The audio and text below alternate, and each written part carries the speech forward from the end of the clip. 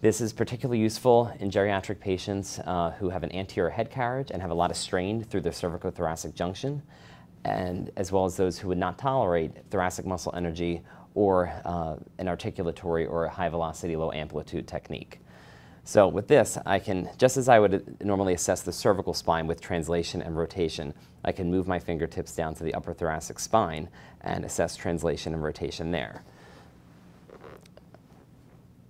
And I can side bend him to the right, side bend him to the left.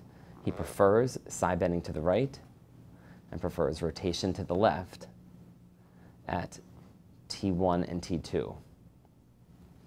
Just as in my previous technique with the lumbosacral junction, I'm going to disengage by pressing my fingers up into T1 and T2, and then take him into his ease until I find a point of balance there. So I'm going to side bend him to the right and rotate him to the left. And again, most of my force is coming through my middle finger on my right hand. That's assisting with the right side bending and left rotation. And then I could assess any barriers within that new positioning until I find a point of balance. At this point, you would hold until you feel a therapeutic pulse. You could also use a release enhancing mechanism by having the patient inhale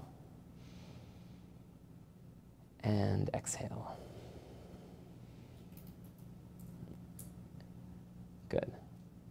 And then you can reassess that area and find less asymmetry.